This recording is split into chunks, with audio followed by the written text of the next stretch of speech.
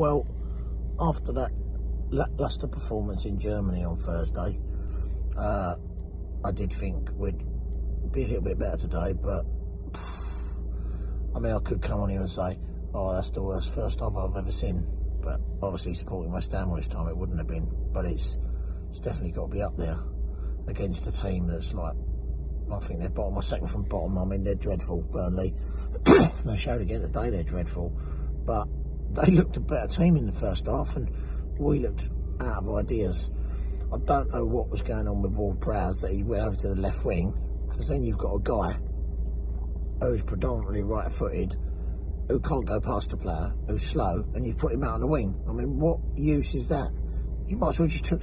I actually said that we should have took him off 20 minutes before half-time and replaced him with Antonio, who would, you know, give him something to think about.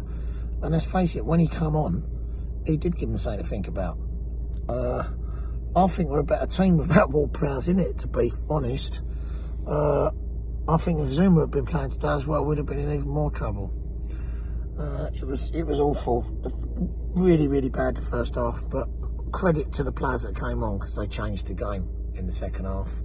Alvarez came on, got busy. Antonio is really, really good today. I can't knock him. He really out-muscled them. And Ings, I mean, first goal was a lovely goal, though, you know, it's offside, he finished it well. And his second goal, turning in it was fantastic. And I think, I don't know how the keeper didn't get a yellow card throughout that game for the time wasting, which was really, really bad.